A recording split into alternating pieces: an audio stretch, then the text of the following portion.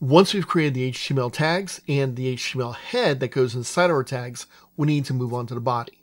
The body is going to be what's displayed and seen throughout the rest of the page. Remember, the head isn't shown. Everything inside the body has at least the potential for being shown. So I'm going to come here to my line 10, create a body tag, and it has a matching closing body tag as you see here. Everything that goes inside of it, there's a lot of tags, so we're going to look at that later.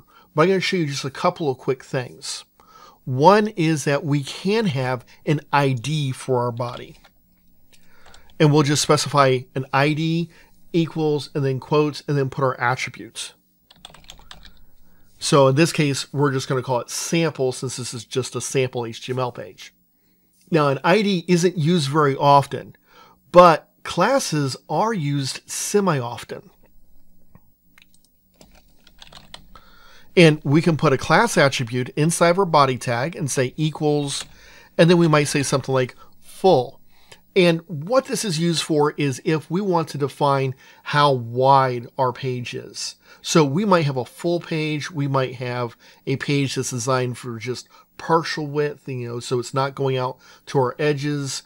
We might have a variety of different pages, and even though the content of the body will be the same, how we control it by setting that class up in the body allows us to do things like maybe turn off navigation if we don't want to see it because it's a landing page, or maybe turn off just the header in general, or like I said, keep it full width, or maybe have it minimized so it's only 1,000 pixels internal maximum. So there's a lot of things that we can do with a class inside of our body, and that's something that we do see being used fairly often in a lot of different circumstances, especially by more advanced styles of web design.